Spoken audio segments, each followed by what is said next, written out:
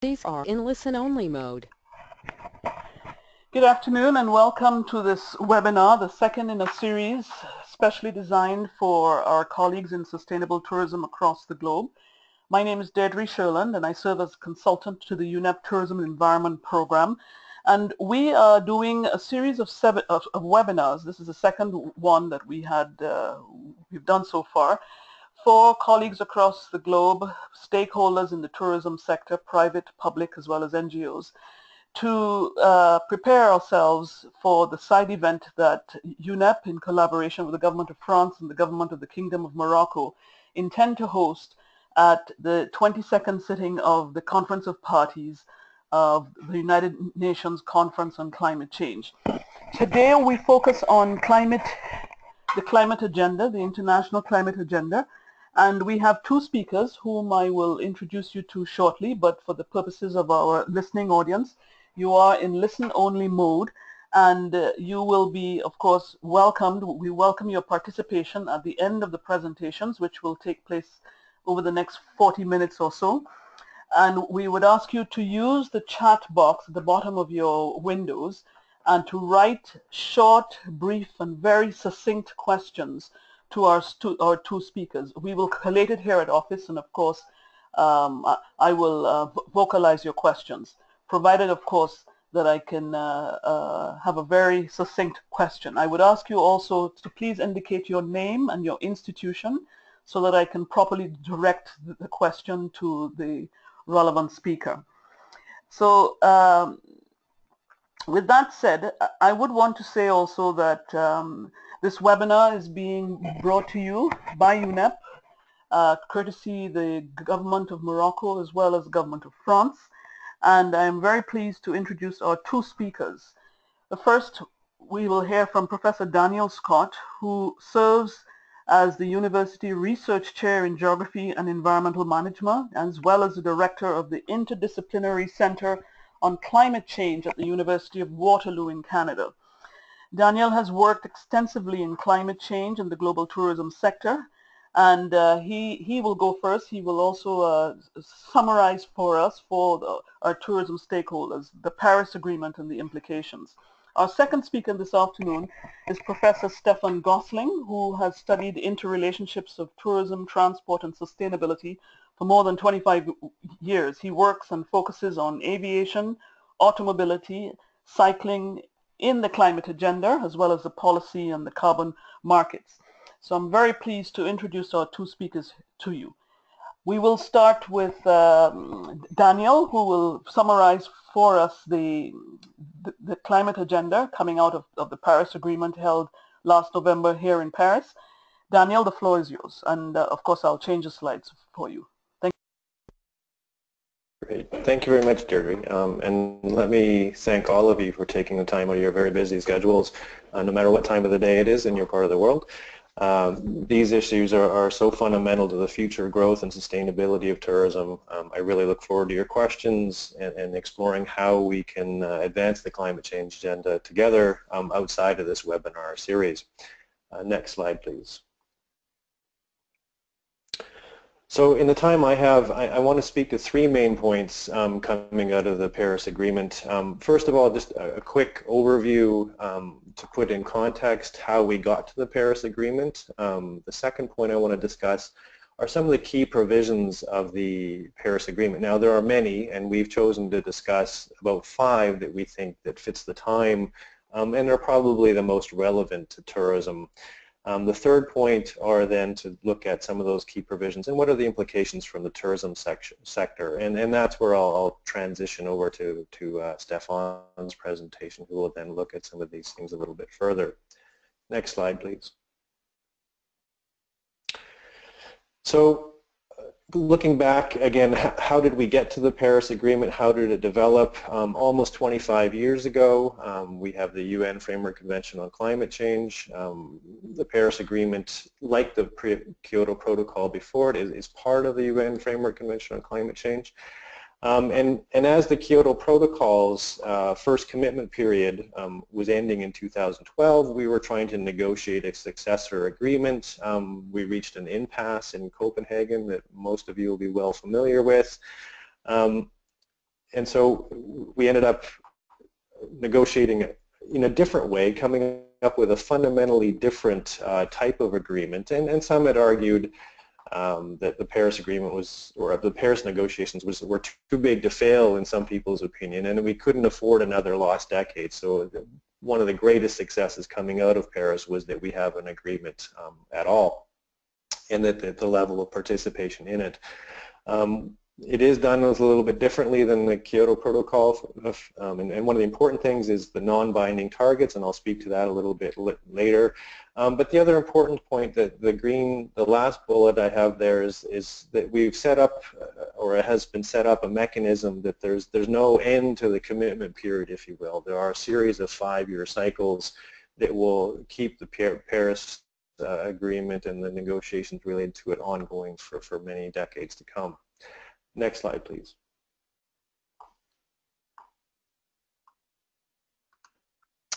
So Paris Agreement, the very first day it was open for signing. 175 countries signed it, which was a very visible sign of the support. Many of the global leaders were there to do so in person, so that was wonderful to see as well. As I mentioned, the Paris Agreement contains, it's different than the Kyoto Protocol. It contains a mixture of mandatory and non-mandatory provisions. For example, so each country or signatory is obliged to define and report their progress on emission reductions, but they're not committed to achieve them per se. The Paris Agreement has been subject, you've all seen that in your various medias from around the world, to both acclaim and criticism, being called everything from a historical breakthrough to, in some cases, people calling it a major setback or a triumph of hope over facts. It truly represents a balance between idealism and pragmatism, and so if you're being criticized from both sides of the agenda, perhaps you got it right, which is good to see, and that's sort of our opinion on it. It's not a solution to the climate change challenge by itself. It's another of our steps in the right direction, if you will. Whether it goes fast enough, that's something that commentators are still debating. The final point there that I've got, you know, that bottom line question is the Paris Agreement the beginning of the end for the fossil fuel era? Or does it ensure that we're going to actually exceed the climate change safeguard thresholds that we've set in policy? And then Stefan and I would agree that the answer is actually both. And both of those have implications for tourism, and that's what we'll discuss over the next couple minutes. Next slide, please. So what did the Paris Agreement actually achieve, and how is it different than previous climate treaties? I'm going to focus on 5 main areas over the next few minutes, and I'll say a few words about each of these in succession. The first of those is much strengthened climate policy goals, moving from from 2 degrees to well below 2 degrees to even 1.5 degrees we're hoping for versus pre-industrial era. Number 2, a worldwide participation in greenhouse gas reduction ambitions, so moving beyond a subset of countries to now all countries are effectively involved in some way, shape, or form. Number 3, an enhanced framework for increasing ambitions over time and reporting progress. That's important. Improving the transparency, so that links to that previous point in emissions reporting, something that the tourism sector needs to work harder at. And then the greater emphasis on climate risk management through adaptation. So the importance of recognizing adaptation is much strengthened in this agreement as well. Next slide, please. So all of you will recall that the central objective of the UN Framework Convention on Climate Change is to avoid what has been defined as dangerous interference in the climate system, or avoid dangerous climate change.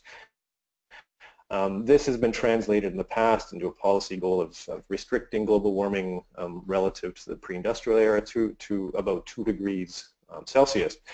In the gray box I've highlighted there, based on the evidence from the IPCC's 5th assessment that came out prior to the Paris Agreement, the Paris Agreement now strengthens that goal, that target, to, in their words, well below 2 degrees, and to pursue 1.5 degrees that some countries, particularly the small island development states, had pressured the international community to seek a stronger goal. So we're now aiming at those policy targets.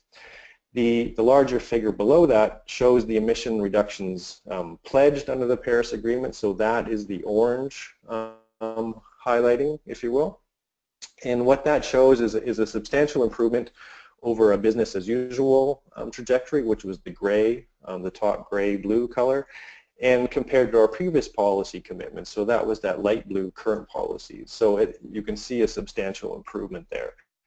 Another key point in this figure is to show when would we need to achieve the minus 50% emission reductions and the net zero emissions, which is effectively balancing any remaining emissions with the capacity to take those emissions out of the atmosphere. And you can see for +2, or well below +2, the 50%, minus 50% has to be achieved. So those are the green and orange arrows. Would have to be achieved by the late 2040s. And if we wanted to achieve the 1.5 degree, we would have to achieve minus 50% emissions reductions by the late 2030s. So that is an ambitious schedule. Next slide, please. So the next big change in the Paris Agreement is the level or degree of participation of all different countries. And if you'll recall, in the Kyoto Protocol, we had binding emission reductions, so that was different for 34 developed countries. So a relatively small set of countries with a slightly larger, obviously, percentage of the global emissions. What we have this go around with the Paris Agreement is a much improved universal participation. So we have 185 countries have submitted their intended nationally determined contributions. So their intent, their ambitions, if you will. And I've included a couple of examples here. Overall, the agreement retains the principle of common but differentiated responsibilities. That's important, and we can see that in an example where India has set its ambitions as reducing its emission intensity compared to its GDP by 33 to 35%, whereas in contrast the EU is focusing on absolute reductions of 40% below their 1990 levels. And so the level of participation was important because it recognizes that the state of the challenge or the size of the challenge is such that no country could remain sort of to be exempted from emission reductions. And similarly, no sector can expect to be exempted on emission reductions. And that's a point that Stefan will probably return to in his talk in a moment. Next slide, please.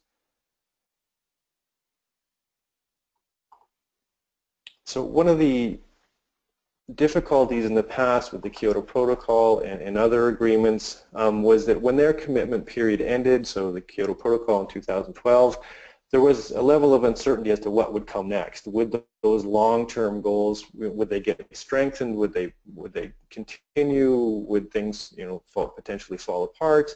And that would pose the barrier to investments, particularly in long-term investments that needed that time to pay off for both governments and business. So one of the important new components of the Paris Agreement is this new, as it's usually referred to, global stock-taking governance architecture, where we now have, or we'll have 5-year cycles.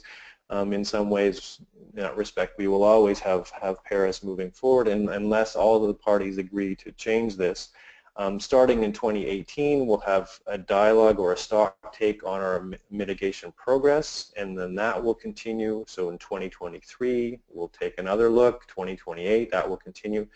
And the other cycle that will continue sort of simultaneously is, as of 2020, we will have new or updated national climate plans that will be submitted. So new, and the intent is that the ambition will increase both on the mitigation side and on the adaptation side as we move along. And it too will have a 5-year cycle moving forward. Next slide, please.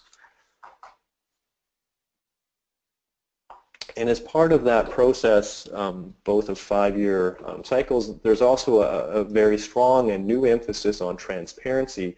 In order to increase the credibility and confidence in reporting, all of the countries that have signed on have agreed to a new harmonized greenhouse gas accounting system.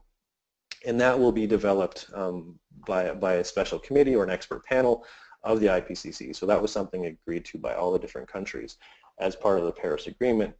Simultaneously, most of you will be well aware, markets around the world, be it Europe, Asia, North America, etc., the markets are also pushing for increased climate change risk disclosure, and this is just one quote from Mark Carney, the Governor of the Bank of England, noting how many of the top global countries are actually reporting and that there is a requirement to do more. And I think it's only a matter of time before that requirement, certainly publicly traded companies in the tourism sector, will be required to report under a fairly standardized system. Next slide, please.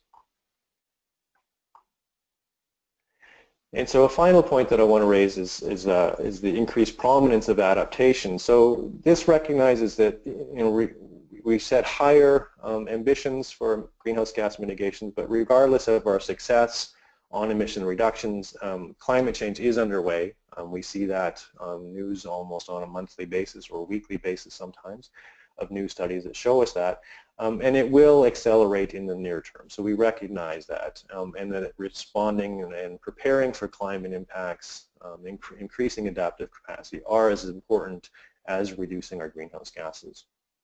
One of the points that was a point of emphasis under the Paris Agreement is the sort of renewed focus on the most vulnerable countries that face the greatest challenges.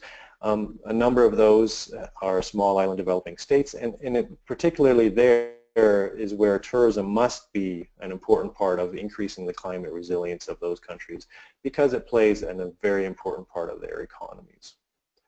Next slide, please.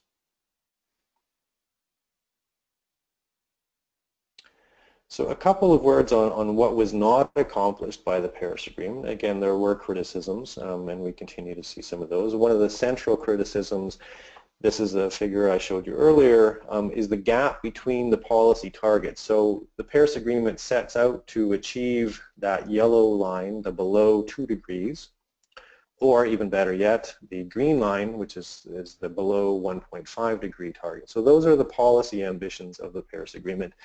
The pledges that have been put forward, the ambitions thus far, are the orange line. And you can see, yes, as I mentioned, it was a substantial improvement where we were before, but it doesn't reach the level of those policy targets. So that's something that we will continue to have to work to with increased ambitions. And because our record of achieving emission reductions in the past has been mixed, if we'll say, some consider currently those orange pledges to be optimistic. And that was one of the reasons for the greater emphasis on adaptation, but also the need for those 5-year cycles to increase ambitions to improve our situation so we can achieve those policy targets of the orange, the yellow and the green. Next slide, please. Now, there were a few very specific things. Global stakeholders around the world were looking for a few key policy commitments that didn't make it into the Paris Agreement, a few of those. So, example, establishing a global price on carbon. Carbon pricing is increasing around the world, more and more jurisdictions, but a global price was something that some people sought. There was no commitment to terminate the almost $500 billion annually in subsidies for the fossil fuel industry that other proponents were looking for. Similarly, there was no moratorium or ban on the approximately 1,200 proposed coal power plants. So that's an infrastructure legacy that others are trying to avoid. Perhaps the most meaningful one for tourism is, again, the emissions related to international aviation and shipping were removed from the Paris Agreement in the sort of last round of negotiations. Depending on who you talk to, it seems ICAO will be given one more, some would argue, sort of one last chance to implement a sectoral strategy. So they have their carbon neutral growth 2020 strategy that they're looking to implement at their major conference this fall. As the two quotes that I've got there, I've shown you there are various voices that voice their concern. The European Parliament pointing out that stabilizing emissions at 2020 levels is just not enough in their opinion. Nordic countries, again, pointing out that if we don't get these sectors engaged in the Paris Agreement and with real emission reductions that puts at risk the 2-degree level. So those are changes that will continue to unfold over the next, certainly over the next few months, but we'll see what comes out of the conference this fall. Next slide, please. So looking at some of the specific implications for tourism, one of the first things we can look at are, in our sector, our emission trends and our emission reduction ambitions, are they compatible with the Paris Agreement? And that's what this figure generally shows. Years ago, Stefan and I and a team of people worked with UNEP and UNWTO and others to set up a 2005 benchmark, the estimated emissions at that time, and then a business as usual pathway went up to about 2035. So that's the blue line that's shown there. The green stars at the bottom of the figure are the emission reduction ambitions that have been put forward by WTTC and endorsed by UNWTO and others. And there, the sort of longer-term goal of a -50 from 2005 level emissions by 2035, that is very positively, that's compatible with the Paris Agreement. So if we could achieve that, we would be doing our part as a sector in the same way countries around the world are doing. So the real question left to us is how do we close this gap between where we're headed or where we think we're headed, the blue line, and the green stars, which are our ambitions. Stefan will speak a bit more to that. But next slide, please. But I'll say a couple words to it. There are two sort of questions that come from that. First of all, are we on the right path? So are we headed up that blue line, or are we headed towards those green stars? That's our bottom line question we want to know. And the second question is, would we know we're making progress? Do we have sufficient monitoring to know which direction we're actually headed? And to answer the first question, WTTC released a report before the Paris Agreement or Paris Conference, and they found a subset of their members had reduced their emission intensity, which is great, but of course intensity is not the same as absolute reduction, which is what our ambitions are. We had done simultaneously a separate analysis where we looked at both WTTC members that we could find information online about, as well as about 120 or so other companies that were reporting through the Global Reporting Initiative. And what we found there is the majority of companies still were not reporting on greenhouse gas emissions, so that was a barrier to knowing which direction we were actually headed. And of the companies we were able to get information on, about half were showing either stabilized emissions or perhaps an increase. So we have half the companies that are reducing perhaps, and half they're increasing. So we didn't find evidence that we're on the right path just yet at this point. Next slide, please. And that links to this important progress that we'll have to make. Right now we have a lack of monitoring and reporting, which makes it difficult to understand or establish what our trajectory for emissions actually are. And that we don't know if we're making progress even if we were, which is a difficult thing to explain to the governments around the world. Positively, the hotel measurement, carbon measurement initiative, that's very helpful, certainly at an enterprise level. What we need is something similar with similar credibility at a sector-wide scale. So that's something that we'll have to work towards as a sector, and hopefully that can be a point of discussion in Morocco later this year. The bottom of the slide that I've got there is links to this point on increased transparency, both on climate risks but also emissions, and that growing expectation of the global community for increased transparency. And those of you who attended the webinar last week will remember this relates to that report that was discussed, and the attempt in this case of Australia to suppress the risk is an example of how not to be transparent, and in this case worked against them from a PR perspective, in that it earned probably 100 times the negative press coverage and reputational risk than if they had just acknowledged that part of their assets, their tourism assets, was at risk, just like many other heritage properties around the world. Next slide, please. And so the last point I want to talk to is understanding and managing climate change and climate policy risks. I work with the insurance industry and many other sectors, but particularly the insurance industry. They understand very clearly that and very firmly that both assessing and understanding your risk, but reporting those risks, climate risks, is part of their fiduciary responsibility of their board of directors or trustees, senior government officials and others. They understand that, and that's partly the reason why they've put $5 million into our center alone to help them try to understand their risk and report it with credibility. I don't get the same sense from the tourism sector that I work with around the world, so that's something I think that we need to improve upon as a sector. And as we've pointed out before, there's much remains to be done in terms of understanding the climate risk for destinations and companies, because there is a danger. A lot of the stuff we see, Stefan and I see in the media, is often scientifically inaccurate, and then there's a real danger into that sort of reputational risk for things that the tourism sector shouldn't have to deal with. So correcting that can only be done when we actually accurately understand our risk. Next slide, please.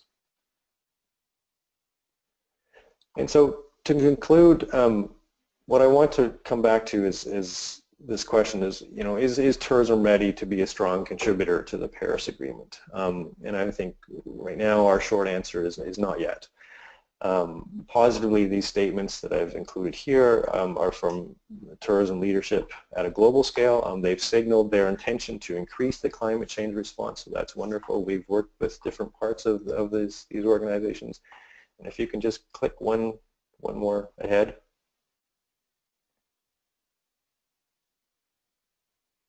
There we go. So I think there's a real important opportunity coming up. Before I turn it over to Stefan, this important opportunity is coming up for us in November.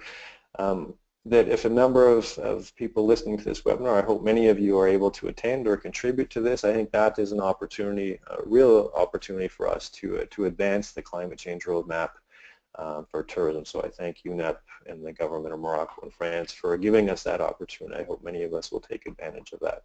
And last slide, please. And with that, I want to thank all of you. I'll turn it over back to Deirdre, who will let Stefan have the next 15 or so minutes. Thank you. And thank you very much, Daniel. And I forgot to mention, Stefan, and forgive me for doing so, that you are professor from the School of Business and Economics at Linnaeus University in Sweden. The floor is yours, Stefan. Hello, everyone. Thanks, Dan, for your excellent introduction. I plan to continue here with a more specific view on tourism and the tourism sector.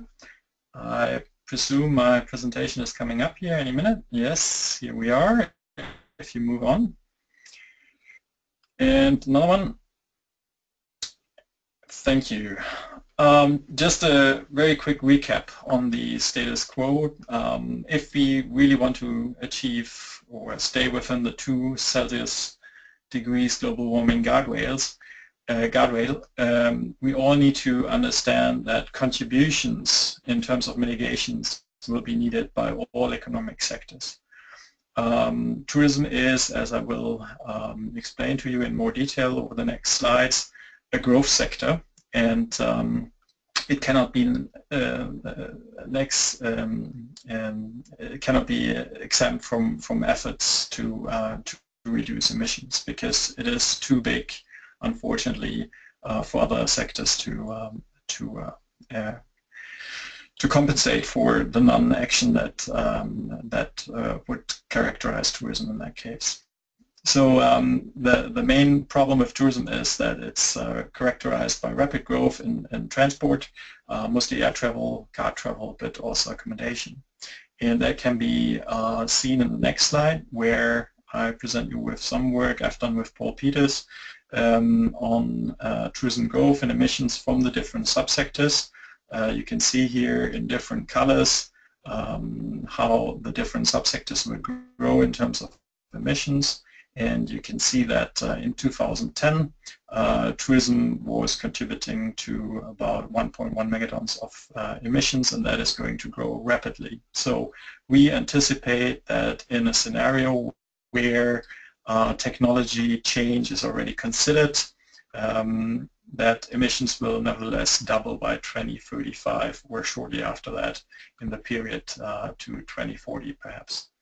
And the most relevant growth subsectors are aviation, of course, in the lighter blue here, and the accommodation sector. We anticipate that cars will also grow, car traffic, but with regard to cars, there's probably opportunities to reduce the emission intensity. So overall, even in a scenario where very significant action is taken in terms of technology change, you see that nevertheless tourism's contribution to climate change will rapidly continue to grow. And that, next slide please, is of course in stark contrast then to the decarbonization scenario that we would need to 2050, where you can see that there's a growing discrepancy between the decarbonization scenario and the business as usual that we're seeing at the moment.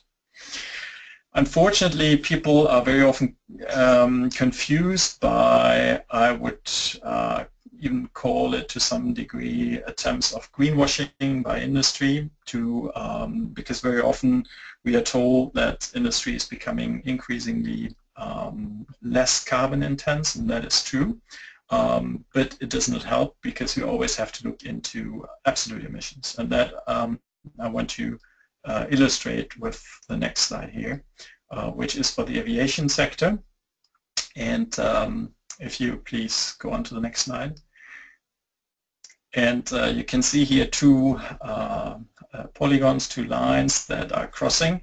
The one line, the black line, is the relative efficiency of different aircraft types over time. And you can see that indeed aircraft have become ever more efficient. So it will take you an increasingly small amount of fuel to fly a person from one location to the other. Unfortunately, however, there's a growing number of people flying every year, and there's also a tendency that those who are already flying do so more often and to more distant destinations.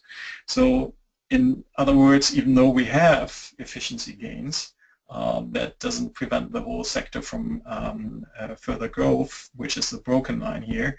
And this broken line represents absolute growth in fuel use and emissions. So you can see, even though we are making progress technology-wise, this doesn't help climate change. In light of this, there's a question here, what is needed for the future? In the next slide, please. And what we would need on a global level is that emissions from tourism are monitored. This should also happen at national and business levels. As Dan already illustrated, we don't have this kind of monitoring at the moment. There is no year-on-year follow-up on how emissions from different subsectors develop, and this is non-existent at global, national, or business levels for the most part. Even if you look into those businesses that Dan talked about, you will see that there's huge differences in terms of how emissions are accounted for, what is included, and so on. So significant progress has to be made on this basis. Then we need agreement on absolute emission reduction levels for various timelines that make it relevant or that make it possible to interpolate and backcast from a given future scenario to today, and then to identify specific targets for the different subsectors in specifically aviation and cruises, which are outside the global negotiations on per country levels. So for all other subsectors, we would need national targets, and then these would have to be implemented by businesses into specific action plans. And there should be incentives to encourage businesses and disincentives to ensure that there's meeting of targets. Otherwise, it will, I'm afraid, remain empty rhetorics for the most part. And the very important conclusion here is that, in my personal opinion, without a significant increase in the cost of energy, it is very unlikely that we're going to see reductions in the use of energy and hence emissions. So to come to the next slide, low carbon futures. We have to be honest in acknowledging that there are no climate policies at the moment in place for tourism. Most countries don't consider tourism as a sector in itself, rather than as a set of subsectors that work together.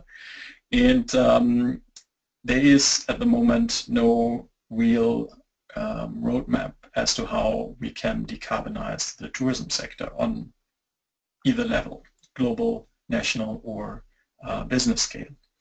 On the other hand, if the Paris Agreement is taken seriously, we need to see a significant increase in the cost of energy and the abolishment of energy subsidies, as Dan already pointed out. Both is unlikely at the moment. Yet I think we may see such a development in the short-term future, which then would mean the cost of energy will increase, and then there's also an issue in terms of customer relationships, where businesses that take action will have a better opportunity to build customer relationships on their work for a global common future. So the conclusion here is that even though businesses should be prepared for energy futures that are more costly, both in terms of energy but also in terms of water production, I added this because global water production is actually using a large share of energy. So water production and energy are interlinked, and one will demand the other. In other words, if energy costs go up, the cost of water will also increase, and vice versa. So that's very important to acknowledge here, that saving on both energy and water is a very important thing to do. And very importantly, for tourism businesses, this is not necessarily anything that will cost businesses.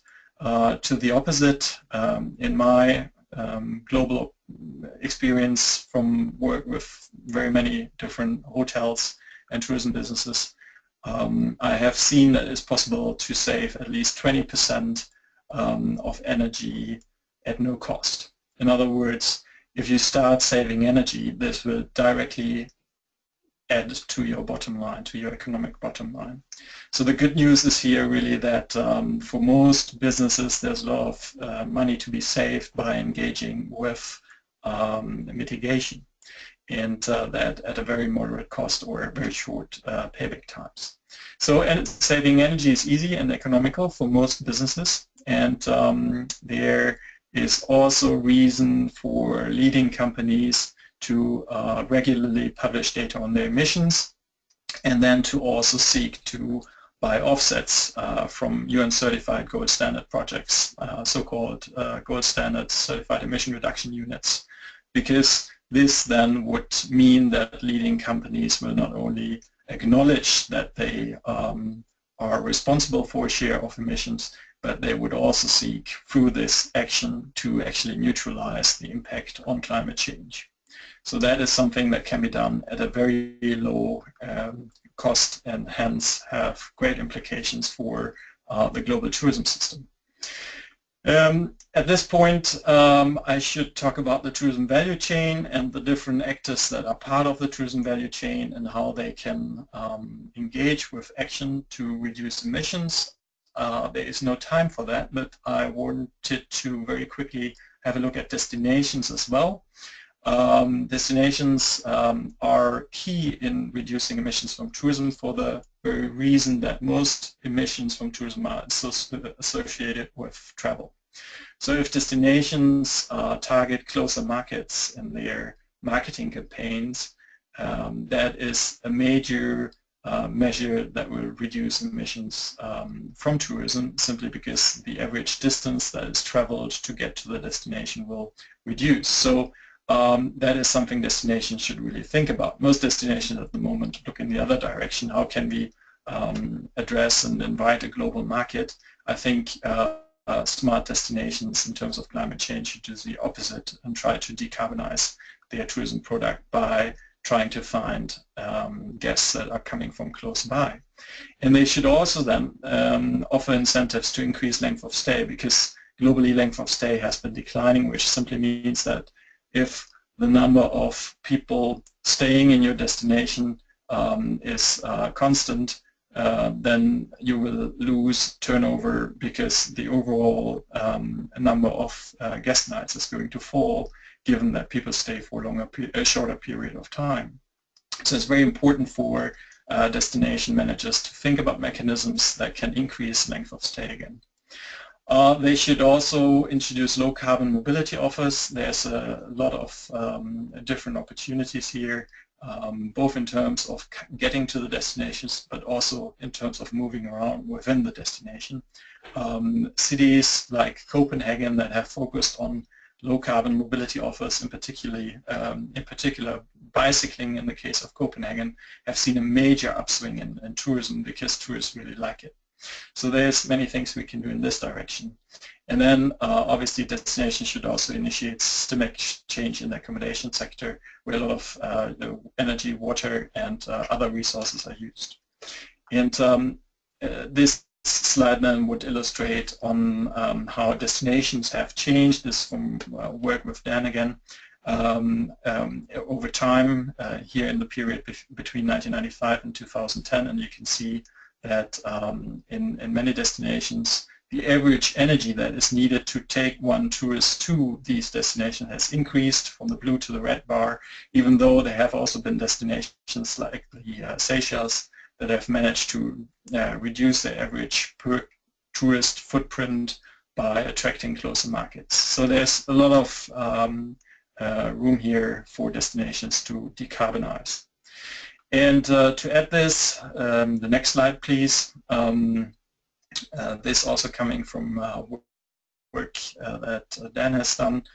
We calculated the cost of making the global tourism economy stay in line through decarbonization, through offsetting, and greater action in terms of technology.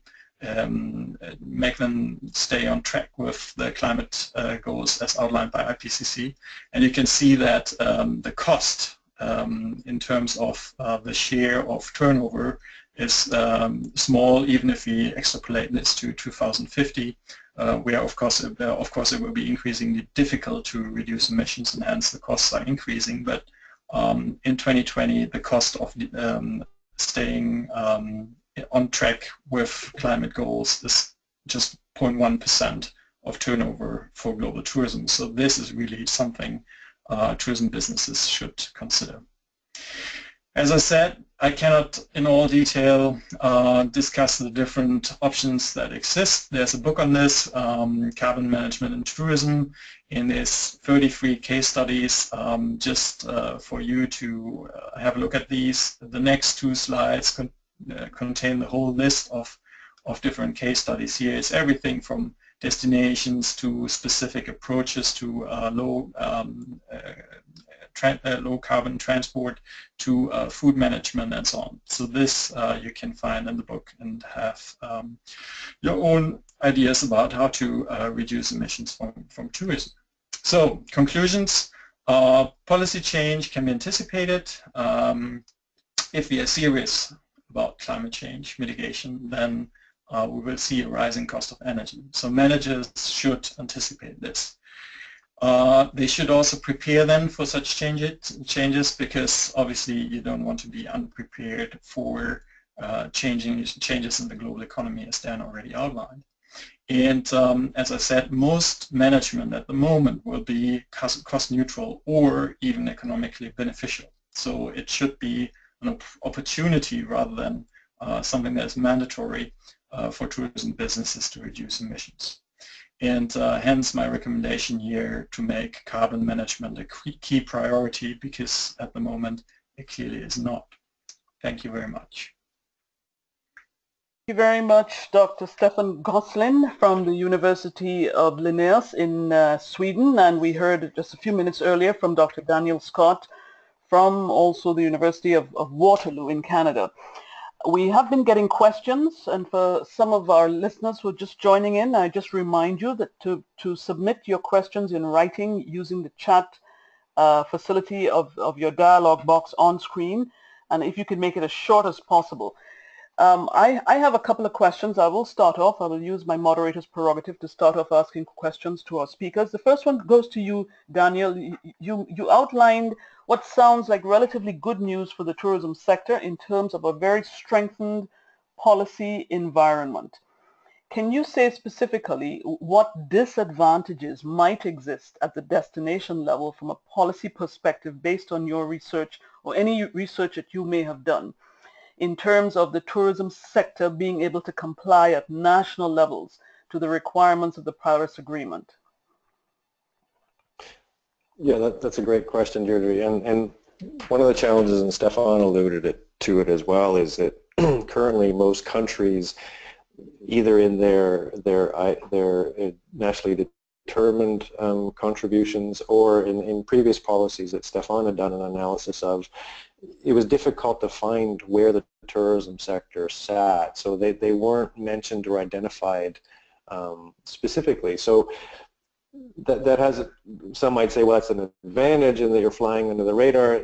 I look at it the other way around, in that if they don't recognize you can be part of the solution, they're not going to come to you and partner with you to make those solutions happen. So that's part of our challenge, if you will, is, as we mentioned, from a monitoring and reporting perspective, we need to show the world where are we, what is the benchmark. We have, as some of the quotes I identified, the commitment from leadership within the sector to go in the right direction, to be consistent with the Paris Agreement. Now we need the policies and other things in place that will help the sector transition to where it wants to be and make its contribution. So we need to raise that level of awareness that we can be part of the solution, not just on the mitigation side, but I think there's a real opportunity for us to go to, both from an international development and other perspectives, to work with countries, to work with the sector, to work with the countries that under the Paris Agreement have responsibilities to support adaptive capacity in other parts of the world, to make the case that tourism can be part of those solutions. And that's part, when I say we need a roadmap, that's partly what I'm saying we need to do. Is these are the things, here's how we can make a difference. These are some of the policies we think need to be in place, and Stefan alluded to some of them, that will help us as the sector make the transition. And also on the adaptation side, here's how we can work with destination countries and at the community level to make some of those things happen. Thank you very much, Daniel. My question for Stefan is in respect of the comments you made about long-haul destinations, which might be a slightly bitter pill for many of our land-based tourism participants who are listening onto the webinar today, simply because they have a long-haul tourism travel is probably part of an ingrained product at the destination.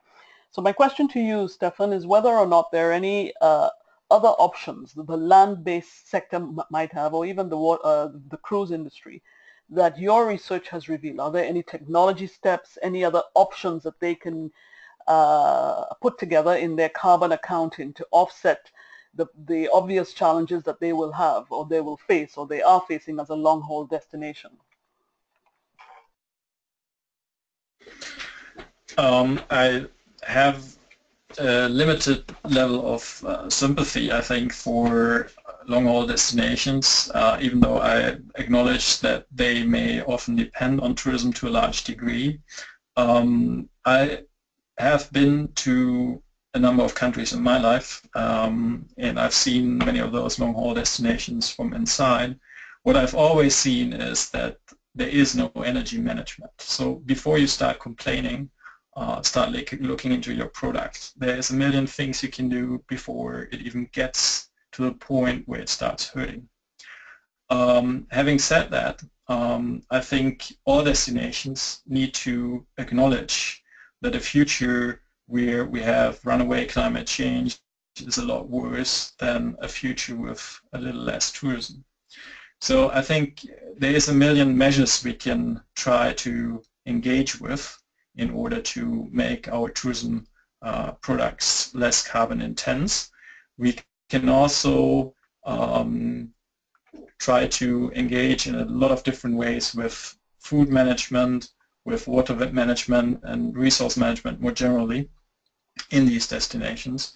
And when all of that is done, when measures have been taken to increase average length of stay and so on, then I'm totally happy to listen to these to this understanding again that any measure that is increasing the cost of energy is detrimental to these destinations. But at the moment, I'm not.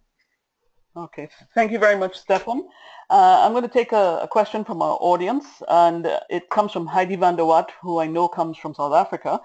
And she's asking about whether the markets on our doorstep, and in fact, she's making a comment that the markets on the doorstep of South Africa have low economic yields, which in her opinion is a catch-22. Have you any comment on that, Daniel? You have to. Well, that's yeah, I'm back on. That's certainly a difficulty that some destinations will face. Some are blessed, if you will, with large, either by number or high revenue markets nearby. Partly, as Stefan has said, we haven't looked at what kind of difference can we really make by some of these market changes, and in a case like South Africa, it may not be the solution for them. But that's where I would say to a country like South Africa and others that are small island countries and others that depend on long-haul tourism, one of the points that they have to make, I think, to the broad international community is that if we are going to have some kind of technological solution going forward out of aviation, that rather than leaving it to the aviation sector, part of it should be a partnership of aviation tourism broadly, but also some of the countries like South Africa or small island developing states that depend on longer haul tourism to demand of the countries that have responsibilities under the Paris Agreement to support green technology, to support R&D, to put a real focus on what type of solution can we come up with in terms of be it biofuels or other sort of emerging technologies that can help reduce the emission reduction from aviation. That in the near term, anything that we see on the drawing board so far, we know we're going to have to rely on market prices and buying carbon credits from other sectors. But in the longer term, that's not an end game for the tourism sector. So I think part of the discussion has to be as a broader partnership going to Europe and North America and other parts of the world and demanding at least a good chunk of that R&D technology transfer be focused on this aviation question. Right. Stefan, any comment? Unmute. Yeah, I totally agree with what Dan said. Aviation is the issue here, and it will be for as long as we can think into the future at the moment, because it's the major challenge where we don't see solutions really. To come back to the original question, whether we can do more with existing markets even though they are low yield, we've done research in Sweden. We found that there's considerable scope to increase spending by different markets. I have done research in the Bahamas. 72% of respondents, international tourists, said that they did not spend as much money as they had planned. So there's your challenge. I think you can do a lot more, even with low yield markets, in order to increase revenue and most of all profits from your tourism system. But it demands management. Thank you. And this question is for you, Stefan. It comes from Ada Torres Ramirez from Puerto Rico and from an organization called BusinessWise. And she asks, please elaborate on the distinction between carbon intensity and absolute emissions reductions. What would the recommendations be for standard reporting that would show comparability so that tourists can better choose? Okay, just very quickly to recap, the emission intensity is the amount of energy you need to engage in a certain action, say to drive a car with two people from A to B. Each year we're making progress, there's new technology, so the amount of energy for taking a person from A to B will decline. That is the emission intensity. Then absolute emissions is the total amount of emissions that we're emitting. So in other words, if you have a car that is declining in its energy use, but you use that car more often, you may overcompensate the impact or the effect of reducing this car's average fuel standard. So it's very important to always distinguish the two. And I think what we need to look at the business level is very often relative emissions or the emission intensity, because on that basis we can make comparisons. For instance, how much energy is needed for a bed night. And if a hotel has a very high footprint, uses a lot of energy for a bed night, you can start looking into the reasons for that, and you can find or figure out how other hotels do better by a certain type of action. And for destinations or for countries, and at the global level, we need to look into global emissions from an absolute viewpoint, because that is the only thing that matters climate-wise. What is the absolute level of emissions that we're emitting? And for that, we have to have a different reporting standard that very simply is an aggregate of the total amount of energy used translated into emissions, which is proportional to fuel use. And there's procedures for that. Yeah, sorry. Mm. Thank you very much. No, it's Dan here. Yes, go ahead, Drew, John. could I just add to that?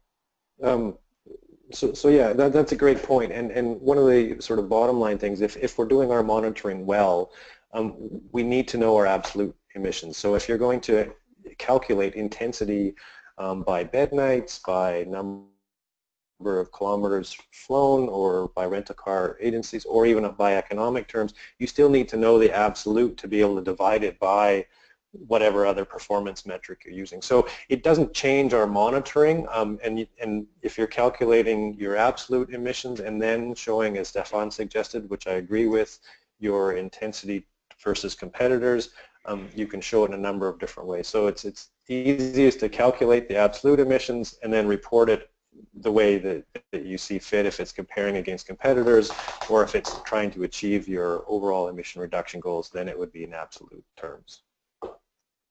Thank you very much, Daniel. I have a bit of a long question from Herbert Hamile from Ecotrans, based here in Europe.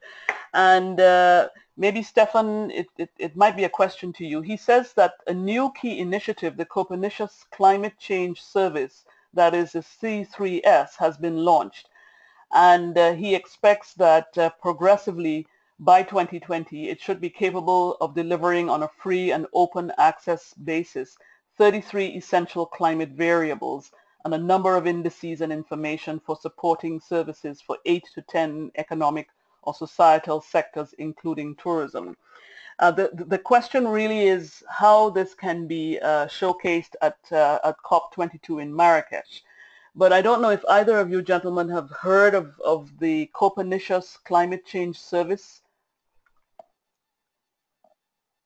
Have you? I will answer here first, maybe, because it was directed to me. No, I haven't. And on the other hand, there have been uncountable initiatives. My stance on this is as follows. We need these initiatives. They are very important. However, we shouldn't forget that even though we have lots of initiatives, we need to measure progress on these initiatives. That is what really matters. It's not the initiatives themselves.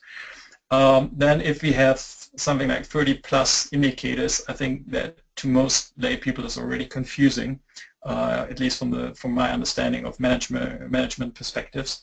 So I would suggest that most hotels will actually need help in reducing emissions. And there's a lot of services. It could be this initiative. There's a lot of other initiatives. There's a lot of experts that can help a hotel to reduce emissions at no cost. So I definitely recommend and applaud this initiative. I really hope it's not just helping the usual greenwash. We do something. We need, and then I'm totally in favor of such initiatives. Thank you very much, Stefan. And we're just running out of time rapidly here. I'll ask one more question to both you gentlemen. We started out by hearing some relatively good news on the policy environment, which obviously from the tourism sector standpoint has implications for whether you're dealing with a multi-country operation like a hotel, a large chain hotel which has many establishments and large footprints across the globe, or if you're a small indigenous operator in a country. What are the opportunities coming out of the Paris the strengthening policy agreement, not only from the Paris Climate Agreement, but also from the 2030 Agenda? What might be the opportunity for the small operators who operate only at the destination levels?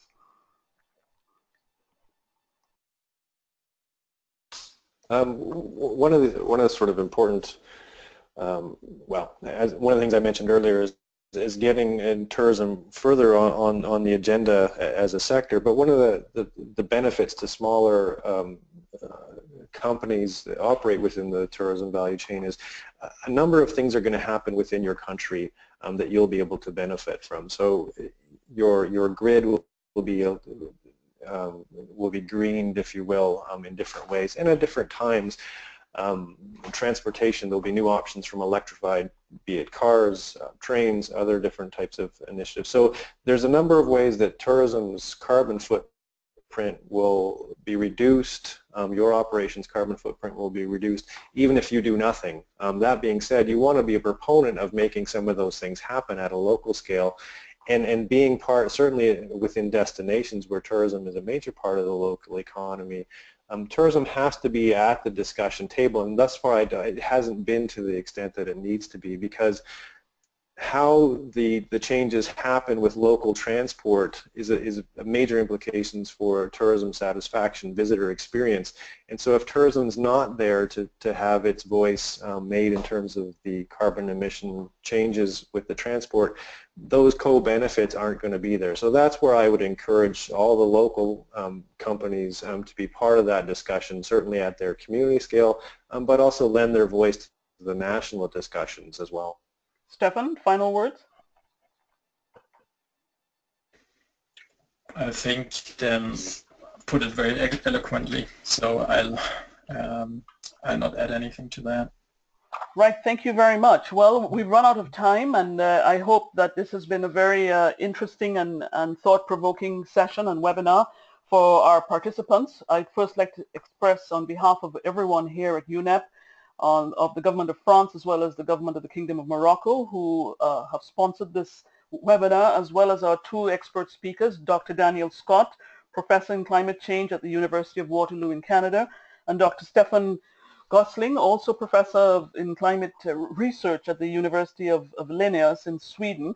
I'd like to thank you both for participating and for sharing your research and your knowledge and your wisdom with us here in tourism. We will be continuing and we will of course publicize all the information in the upcoming webinars. This is a recorded session and it will be emailed or made available to all of you all of the participants that shared your email address with us. Thank you very much to all, and I wish you a pleasant afternoon.